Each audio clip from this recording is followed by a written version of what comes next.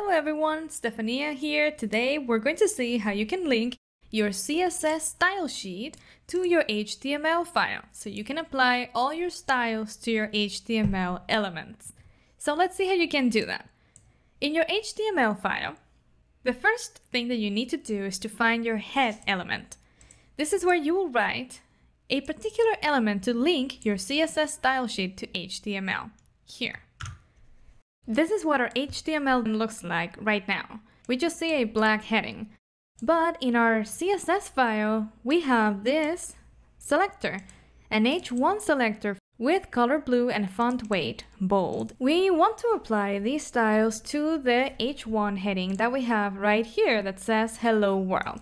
Let's see how you can do that step by step.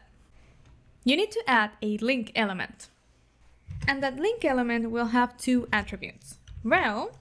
The rel attribute tells you the relationship of the linked document to the current document. You can see it right here in the queue from Visual Studio Code. The value of this attribute will be style sheet because we are linking a style sheet to our HTML file. And then we have to specify where that style sheet is located. For that, we use the href attribute. If your CSS file is exactly in the same folder as your HTML file, you can write the name directly, like this, styles.css. And we just close the element with the angle bracket.